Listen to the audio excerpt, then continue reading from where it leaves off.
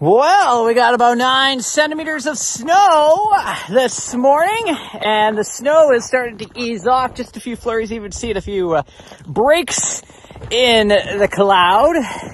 And these flurries are likely going to persist for the remainder of the day, and actually for the remainder of the week too. And this is not snowball snow. Oh no, this is fluffy stuff. So when you throw it, it goes all over the place, just like this.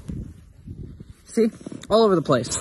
I got snow all over the camera, all over the phone now. Thanks, guys. This is your fault.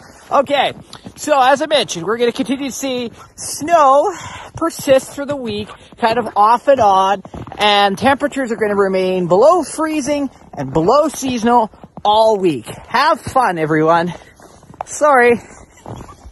Spring? Not coming this week. Nope.